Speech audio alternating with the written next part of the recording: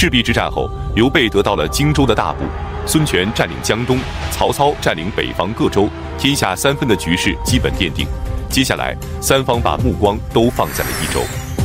那么，益州的刘璋会如何应对？关中的韩遂和马超，汉中的张鲁又会如何选择呢？本期视频，我们就一起走进韩遂和马超败逃及刘璋迎接刘备入蜀。210年，曹操在半夜时分看见一道金光由地而起，第二天他便派人去挖，结果挖出了一只铜雀。荀攸便给曹操说，当年舜帝的母亲梦见玉雀坠入怀中，结果生出了舜帝。今天曹公得到铜雀，一定是吉祥之兆。曹操听后非常高兴，决定在漳水之上修建铜雀以及金凤和玉龙3座高台，以彰显其平定四海之功。其中以铜雀台最为壮观。铜雀台修建在今天临漳县以西17公里的三台村齐桓公时期的古邺城遗址之上。211年正月，曹操将次子曹丕封为武官中郎将以及副丞相。3月，他让夏侯渊等人从邺城出发，前往河东郡，与司隶校尉钟繇会合后，前往汉中讨伐张鲁。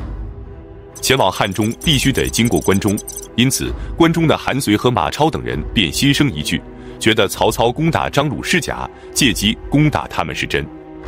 于是立即联合关中的张衡和梁兴、安定的杨秋、河东的侯选、程寅、李堪以及马玩和程颐等10部，共约10万兵马集体反叛。曹操立即派出大将曹仁出兵讨伐，马超等人得知后屯驻于潼关防守。潼关即今天陕西省潼关县秦东镇的杨家庄附近。曹操给诸将下令说，关西将士勇猛强悍，你们只可坚守，不得与他们交战。之后他亲率大军前往潼关战场。8月，曹操的大军到达，与马超的大军隔着潼关对峙。他亲率大军拖住马超，然后让徐晃和朱灵等人趁着天黑偷偷地渡过蒲坂津，在河西安营扎寨。蒲坂津位于今天山西永济的蒲州镇和陕西大荔的朝义镇之间的黄河上。闰8月，曹操在潼关北面强渡黄河，可渡到一半的时候，马超率军赶来，猛攻曹军的船只。校尉丁斐见情况危急，放出大批牛马引诱敌军。敌军由于争抢牛马，队形大乱，曹操借机渡过了黄河。战后，诸将请教曹操说，马超等人驻守潼关，而渭水以北并没有防守之兵，我们为何不从河东郡渡河去攻打左平邑，反而在潼关与敌兵对峙，并且拖延了许久才北渡黄河呢？曹操回答说，如果我们从河东出兵，马超等人肯定会守住全部渡口，那样我们就无法渡河了。可是只要我率领重兵逼近潼关，他们就一定会全力前来防守，这样河西的防备就会空虚，徐晃和朱灵等人才能顺利地到达河西。而且关中地域辽阔，如果敌军各自凭险固守，我们没有1-2年是无法平定的。我让他们全都聚集在这里，这样他们虽然人数众多，但彼此不和，没有统一的主帅，反而我们消灭起来更加容易。此时马超等人退到了渭水的河口进行抵抗，曹操设了很多疑兵假装攻打。与此同时，他派出大军趁夜架设浮桥，偷偷地到达了渭水南岸扎营。马超等人得知后趁夜偷袭曹营，可他们的行动都在曹操的意料之中。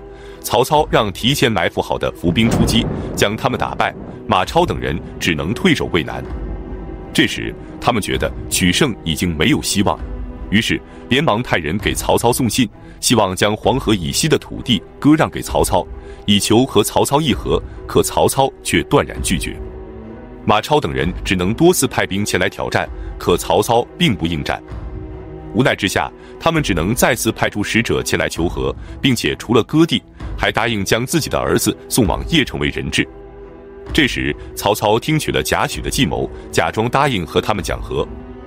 由于曹操的父亲和韩遂的父亲是同一年被举为孝廉的，算是有一点交情，于是关西诸将便派韩遂前来与曹操会谈。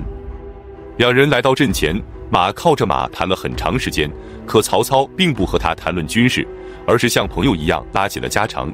说到高兴的时候，俩人还拍手大笑。会面结束后，马超急忙上前询问韩遂和曹公谈得怎么样。韩遂回答说，并没有讨论具体内容。可马超等人不肯相信，对韩遂产生了猜疑。过了几天，曹操给韩遂写信，故意在信上涂改了很多地方，假装是韩遂自己改的。马超等人便更加的猜疑韩遂。接着，曹操与他们约定日期会战，他先用轻兵挑战敌军。双方激战了许久后，曹操派出精锐骑兵前后夹攻，大败关中联军。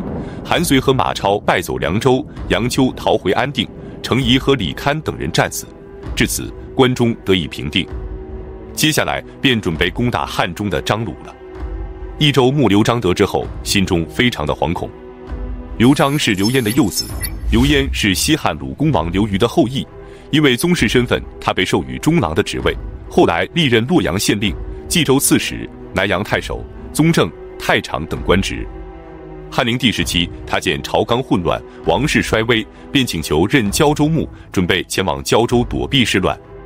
侍中董福得知后，劝他说：“益州有天子之气，不如前往益州。”于是他便改变主意，请求为益州牧。188年，刘焉前往益州上任，但除了三子刘茂跟随他入蜀外，长子刘范、次子刘旦、幼子刘璋全都留在洛阳。此时有一个姓卢的妇女，擅长驻颜之术，让自己始终保持少女的容颜，而且懂得神鬼解说，与刘焉家往来亲密。她便是张鲁的母亲。张鲁是张良的10世孙，天师道教祖张道陵的孙子。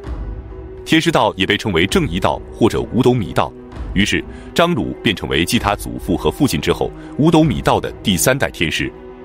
由于他母亲与刘焉家关系亲密，于是刘焉便任命他为都尉司马，率军打败了汉中太守苏固。之后在刘焉的授意下，他截断斜谷道，占据了汉中。董卓控制朝堂的时候，刘焉不听董卓调遣，于是董卓便将他留在京师的3个儿子全都给关押了起来。后来刘焉自称身体有病，幼子刘璋便上奏朝廷，请求入蜀探望父亲。刘璋回来之后，便被父亲留在身边，不再返回洛阳。刘焉去世后，益州的官吏见刘璋温仁，便于掌控，于是上书朝廷，推举他继续掌管益州。汉献帝下诏，任命他为益州牧。刘璋继任后，张鲁不听刘璋的号令，刘璋便杀害了张鲁的母亲和弟弟。从此双方便成为了仇敌。刘璋多次派人攻打张鲁，都被张鲁给击退了。此时刘璋听说曹操准备攻打张鲁，非常惶恐，一旦汉中被曹操拿下，益州便无险可守了。于是他连忙召来张松商议。张松对刘璋说，曹操的兵马无敌于天下，如果让他得到张鲁的物资，然后再攻取蜀地，谁还能阻挡得住他呢？刘璋担心地说道，我也深以为忧，可如何是好呢？张松趁机提议说，刘备是你的同宗，也是曹操的仇敌，如果派他讨伐张鲁，必能取胜。一旦张鲁被打败，益州便实力强盛，曹操也就无能为力了。接着张松又说，现在益州的将领庞熙和李毅等人居功自傲，而且心怀异志，如果得不到刘备的帮助，到时候我们将面临的则是外有强敌攻击，内遭乱民骚扰，这是走向败亡的道路啊！刘璋听后更加的惶恐，立即采纳张松的建议，让法正率领4000兵马前去迎接刘备，并且赠送给刘备的物资数以亿计。刘备热情地接待了法正，法正觉得刘备有雄才大略，是个可以辅佐的明主，于是他私下给刘备献计，希望刘备可以借机图谋益州。可刘备有些犹豫，不能决断。这时庞统也趁机劝说刘备夺取益州。那么刘备能够听从庞统的建议吗？益州又是如何拿下的呢？我们下期接着讲述。